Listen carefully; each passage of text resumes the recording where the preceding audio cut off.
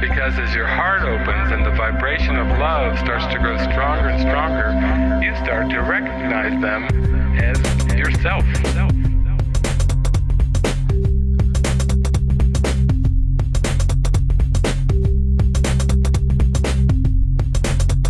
You're not your brother's keeper or your sister's keeper.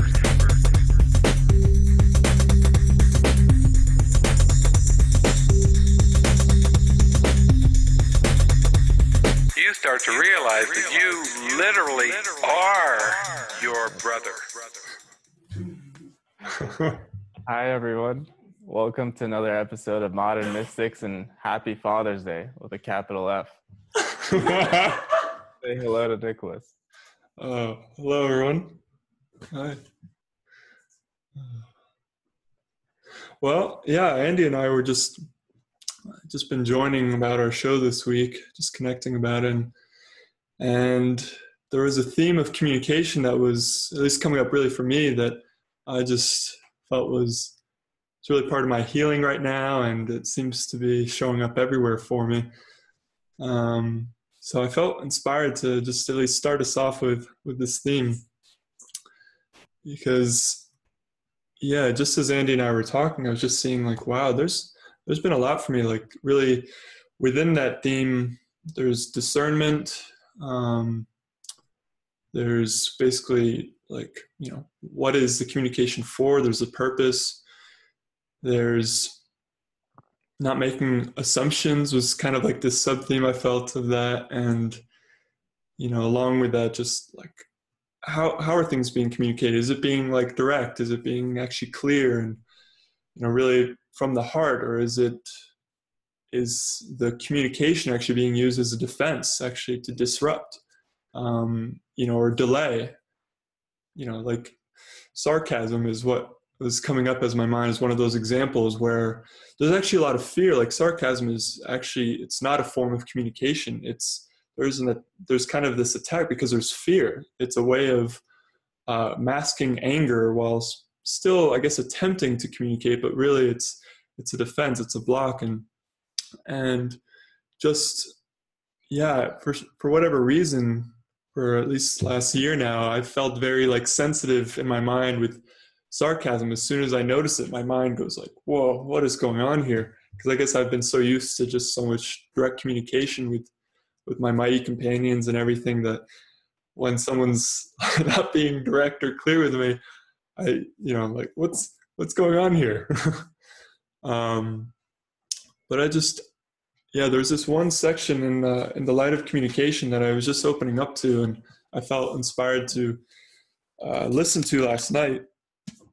And there's just one line that really caught my eye here, and it says, "You have regarded the separation, not feeling connected with God, as a means for breaking your communication with your Father. You who speak in dark and devious symbols do not understand the language you have made. It has no meaning, for its purpose is not communication, but rather the disruption of communication. If the purpose of language is communication, how can this tongue mean anything?" So I don't know, that just kind of really stuck out to me, and it just comes down to kind of purpose. It's like, what is any communication for? It's to feel a connection. It's to feel like you're joined, you're in the same purpose, you're together. And that's really what it's all about. I mean, I think Jesus even says in the Course somewhere just around, I think he's referring to like, calling someone on the phone. And really what he comes down to is that he's saying like, what is it for? Are you trying to connect with your brother or sister, or are you calling them to basically attack, to kind of chew it out? And, there's just this thought of like, I was thinking nowadays, I've seen a lot of people talk about how they might be like in a relationship, or even, they're about to go to bed, and now they've got like their phones, and, they're just maybe looking on social media and everything. And yet there's a total disconnect. And, I even had the thought, well, like, actually, this has always been going on. If it wasn't phones now, it used to be books or newspapers or different things, but everything was being used as actually a block to communication, a block to feeling connected. And it really always comes down to that all that can be used. Everything can be used, but it always comes down to purpose. What is it for? And, just not assuming with anything. I had this recent example with a mighty companion here. We were on our way to Home Depot to buy some supplies for the yard. I've been working on the sprinkler system here. And we were like halfway there, I don't know, about a 20-minute drive. And I had heard before we left, ask if they have the credit card. But I was like, well, they always have, they're always very clear. They've always got it. Like, I don't need to speak, it's like, I'm just being like, I'm over communicating. There's no need. We get halfway there. And then I think, she asks like, so you've got the credit card, right? I was like, wait, what? I thought you had it. So we had to turn around. And I could just see that it was just this call to like communicate. And actually it's quite rare that we can over communicate, especially even in this community. It's like the default is communicate. And then if it's, too much or not relevant or whatever, like it'll be spoken to. But really there's such an avoidance of it because there's such a fear of that joining, of that actually love that you fall into when you're vulnerable, when you let go of the defenses of what's between you and your brother. Like that's what the fear of intimacy is really all about. It's not fear of physical intimacy. It's not about fear of being naked with someone physically or anything like that. It's this fear of being basically mentally naked, vulnerable, transparent, speaking what's on your heart, being seen truly, not physically, truly seen, being heard. And that's what's this scary part of it. So yeah, I may have more to say, but that's how I felt to kind of start it off, because there's been this big, this healing. And I feel like it's all phases, all the healing that I've gone through where, there's always a healing of communication of all these different themes, but some seem to be really up at times. And me, it's been really this theme of discernment as well lately, where, just this theme of discernment, which I'll maybe just move through and then let Andy speak. But I just wanted to share that lately I've just been noticing where I actually play out being what's called like an unhealed healer, where a brother is going through something and I hear in my mind, oh, I know exactly what to say. I know how to fix this. I know how to get them out of this. And really Jesus is saying, no, step back and let me lead the way. You don't know how to fix this. Actually, in the true empathy section, I think it's section 1, chapter 16, there's this prayer where he's saying, like, remember this and hold it in your mind whenever you're kind of joining with a brother who's going through something, or, when you're holding a space, basically. And he says, the prayer is, I am not alone, and I would not intrude the past upon my guest. I have invited him, and he is here. I need do nothing except not to interfere. So it's saying, like, you don't know the way, so let me lead the way here. And so for me, it would play out as like just trying to speak or teach basically to the brother, which actually is not called for. Sometimes there can be that sort of assignment, but that's where discernment comes in, where it's like really praying into it. Am I supposed to speak? Is it actually helpful here? And really waiting for that clear yes. So I'd say that's been the main theme of discernment, because actually when I speak and it's not given, there's actually a disconnect. Like it's not helpful. It doesn't help me feel more connected, even though it almost seems like this pattern, like, oh, I can say this. Oh, I can say that. It's like, no, it's actually a call for pausing, for not speaking, and, waiting to see just how it unfolds. Like there's nothing to fix, and we're not the healer. The Holy Spirit is, God is, Jesus is. So,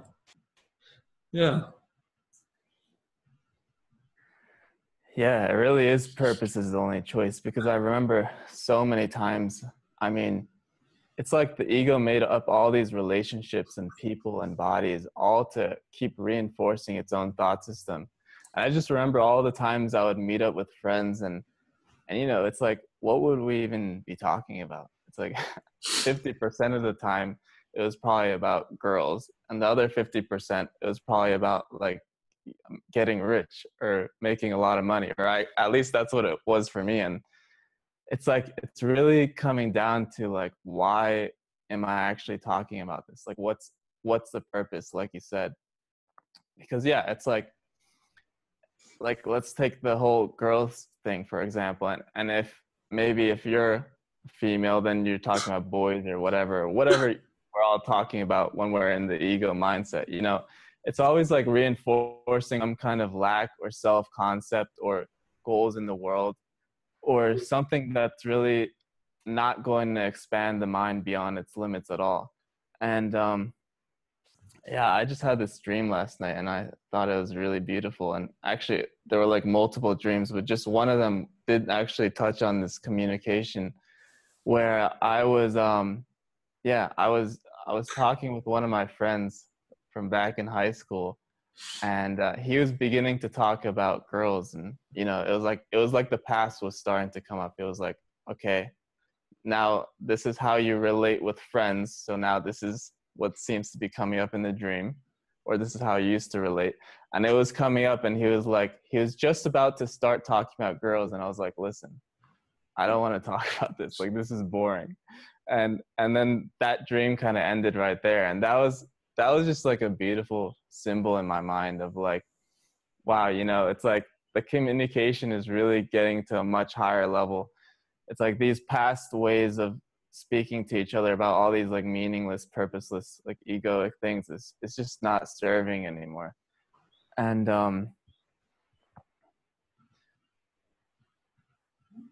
yeah, I also had this other dream. It was just amazing. It was a different friend from the past, and what it was is yeah, it was like he had this call for love, and he was telling me how when he was in the classroom and he was taking a test, he would feel all this unworthiness because he was projecting out onto all the other students of how they're all smarter than me, and they're probably getting this test right and I'm not.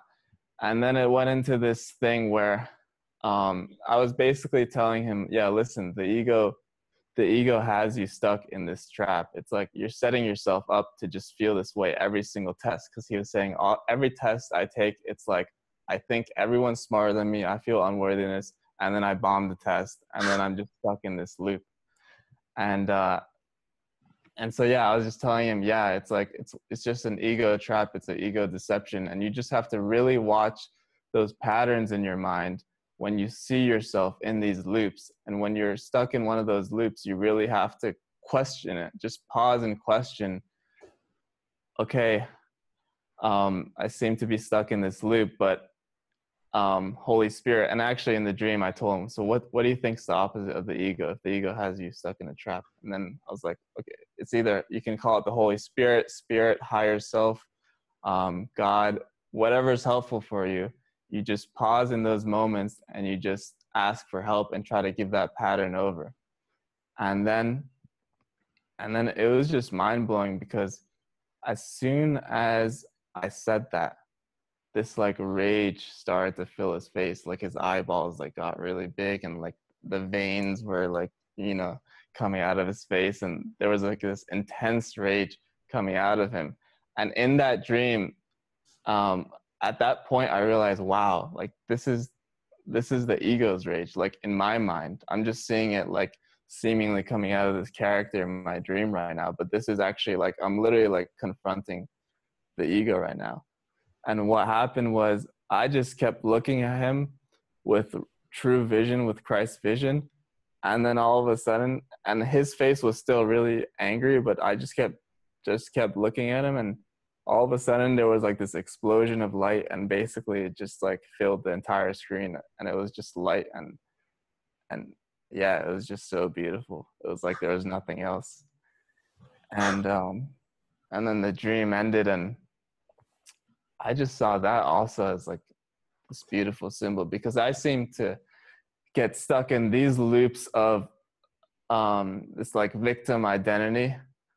And we had a Saturday movie night last night at La Casa, and David kept saying product of the world. Like when you're with the ego, you think that you're a product of the world. And that's basically the same as victimization. And I've noticed these loops in my mind of like things seem to happen, and then all of a sudden I seem to think I'm like this victim, and then I project that outward onto whoever I think it's their fault, whether it's characters in the dream or whether it's God or authority figures, or it could be anyone. And then so basically what I was telling my friend in that dream was exactly what I needed to hear, which is, I mean, the whole point of these shows. And so that was just, yeah, it was just such a beautiful symbol to me to see, like, wow, okay, we're really starting to see these like ego deceptions and not really fall for them anymore. And especially if the desire in the mind is for awakening, then you start to see everything that happens to you in your life, that seems to happen to you in your life, you see them all as opportunities to release blocks in your mind that you don't want anyways. But when your desire is for something in the world, then you don't see it that way. Then you see it more as like, yeah, I am a victim. I never get what I want in this world. And then you just make up this whole like nonsense story. But yeah. Yeah, I was even like, before the show started, I was sitting in the room over there. And yeah, I was just having this like beautiful perspective in my mind of like that when, like I said, like when you have that desire for awakening, then you see that all things truly work together for good. Because I was just sitting there meditating, and then I noticed, you know, some people were walking in and out of the room, and I saw that temptation right away to see, you know, that I'm a victim. And in the Course in Miracles, it says, beware of the temptation to perceive yourself as unfairly treated. Yeah, that's how it goes, right? Yeah. So basically, he's saying it is a temptation to see yourself as a victim. It's not a fact at all. It's a complete temptation. And I saw the temptation arise. You know, it seems so silly. It's like, oh, people are walking in when I'm meditating. But it came up, and I just saw it, and I was like, oh, I am tempted to think of myself as a victim. But then I went to that perspective of, actually, if I'm going for this awakening and I want to wake up, then I actually see everything as helping me to do that. And this opportunity right here, when this little thought is coming up that I'm a victim because people seem to be interrupting my meditation, they're literally walking in so I can see that victim belief come to the surface, because otherwise it's hidden. So it's like, so that I can release it. You know, that's why they're walking in. It's not because they're like some characters outside of me that I have no control over, and I'm such a victim and poor me. Oh, things just seem to happen to me. I'm just some like product of the world, basically. And yeah, I think it all goes very deep, because even today is like, you know, it's Father's Day, but it's like, who is your father? You know, like, who's your daddy? I love that. David, I think it's called "Who's Your Daddy" on YouTube. Yeah. But yeah, it's like, who created you? It's like this whole world is a complete deception, where it's like we made up the world, the ego made the world, and then made up all the characters in it, including your biological parents, and then says, yeah, my biological parents created me, so I'm a product of the world. And that just keeps the whole victim identity in place, keeps the whole world in place, and keeps the authority problem in place. And so we really want to get back to, actually, my father, capital F, is my creator. And I know my biological parents are watching, so yeah. Big shout out to them. Hi, Patrons. Love it. Well, I love it because, you know, it's that authority problem, right? Like, you know, did I create myself, or was I created by God? It's like, and if I created myself, like if I'm a product of the world, and then there's anger, it's like, well, you brought me into this world, parents. Like, it's your fault. You shouldn't have, procreated and brought me in. It's all your fault. It's a definition of being a victim. But if you're source, if you were created by God, loving God by source, and you're not of this world, you are no longer a product, and there can no longer be really this projection of blame onto any of the characters. And one of the things that was coming to my mind just around that with the theme of communication was, I just remember one meeting in Mexico, and I do actually, in case if anyone is interested, I do feel to open it up after this, just a minute or two, to see if anyone has any question or anything they want to share with us. We're trying this out on this show, and if it feels good, we may continue it this way, experimenting.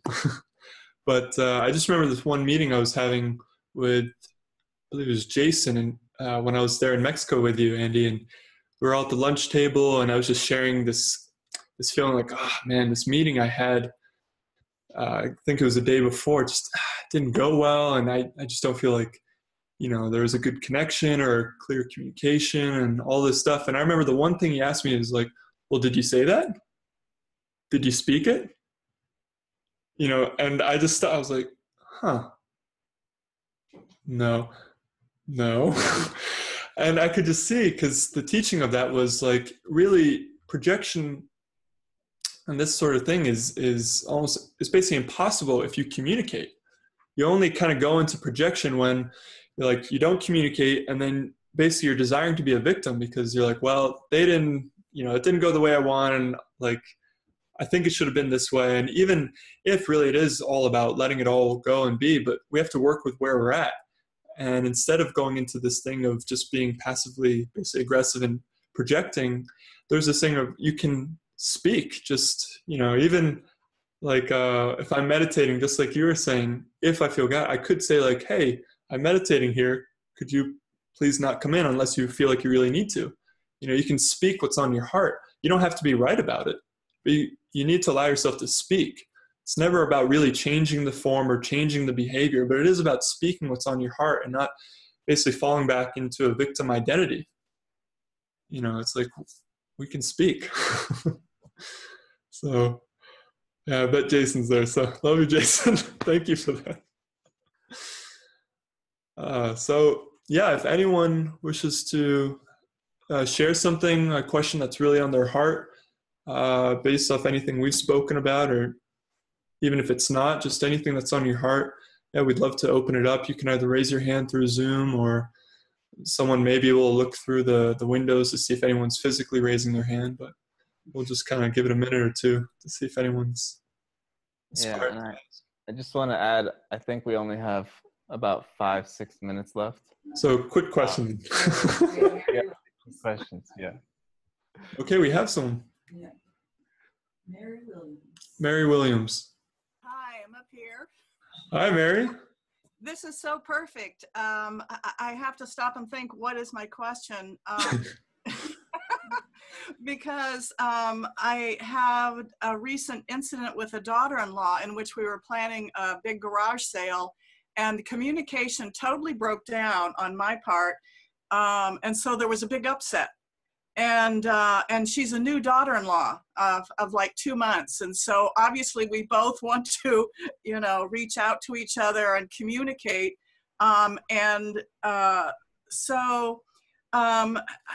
I don't know what to say. This is so perfect because I've been diving into this and having conversations in my head, making her wrong, like, whoa, what is she? I loved what one of you said about stepping into this or recognizing that person showed up to give me the opportunity to deal with this. And the opportunities have been ongoing with her. So it's perfect. So anyway, that's it. Thank you. Oh, beautiful. Thank you, Mary. Yeah, I love what Andy shared. He actually skipped 2 shows ahead to Laverne's show. He did a little Levels of Mind right there. Brought it all back, that it's all for him. And it is always our lesson. And what I was just thinking was there's this movie called I Heart Huckabee. And not that this is necessarily your situation, but I've seen myself in this, where in this community, it seems like we're paired up with certain ones at certain times, or there's ones that just that are living with us. And it's the perfect constellation because they're like our exact triggers. And I forget in this moment, I used to know the name, but I think his name is Brad in the movie. And it's basically like, there was this term that we would use sometimes, like, oh, they're your Brad character, where it's like everything they do just seems to trigger you. It's like everything about them, it's really not personal, but it's like everything about them just triggers everything that's really hidden in our mind. And they're our Brad character, and they're a total gift. And in this movie, it turns into like there's a total healing from that, but it has to be kind of faced, it has to be looked at. And I think in that movie, there's quite a bit of kind of communication, although mostly projection at the beginning. It was just about kind of seeing what is it that's getting triggered, and getting kind of underneath all of that. And yeah, some of the details of the movie are slipping from me, but I just remember that being quite profound for me and very applicable, like with different ones. It would just be like, this is a perfect opportunity to watch your mind and see what comes up. There's no accident that these certain ones in our lives are brought to us when they are. Your passage through time and space is not at random, Jesus tells us. And it's like, great, okay, I'll use this. It's given.